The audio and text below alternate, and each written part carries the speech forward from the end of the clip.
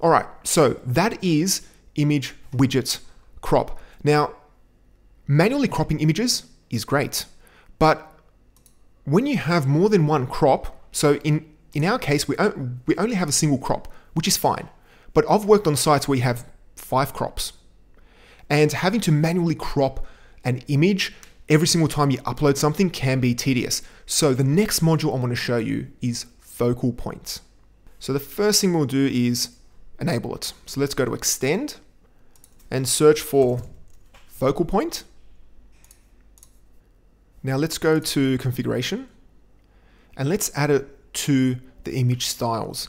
So click on image styles and we'll add it to large and medium. So let's edit the large one first. So let's put in focal point, scale and crop. And I'll put in 480 by 480. And I'll delete these other ones because they are not needed anymore, because the focal point does a scale and crop. And let's go back. Well, let's just click on update style. You can never update enough stuff in Drupal. And then let's go to medium and let's add in focal point, scale and crop as well. And what was that? 220 by 220.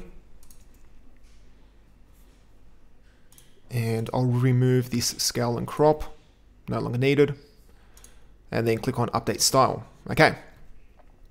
Now, the next thing we need to do is switch the image widgets. So let's go back to structure, content types, and manage form display. And instead of using the image widget crop, we'll use just the image widget, because focal point doesn't come with its own fancy widget. It actually reuses the original image widget. So let's just select image and click on save. Okay, let's go back to our test article.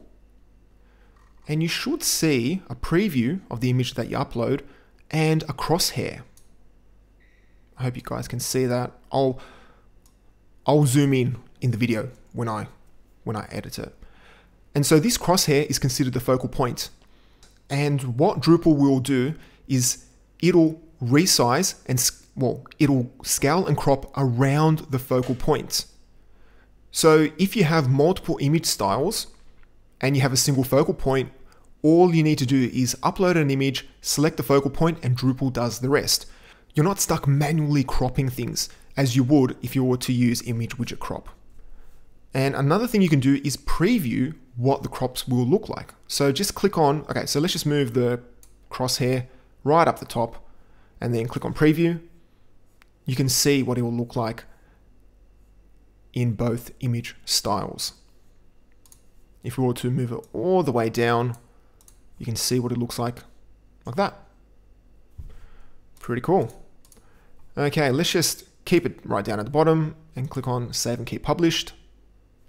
And if we go to the test article, you will see that Drupal has resized or cropped the image around the focal point.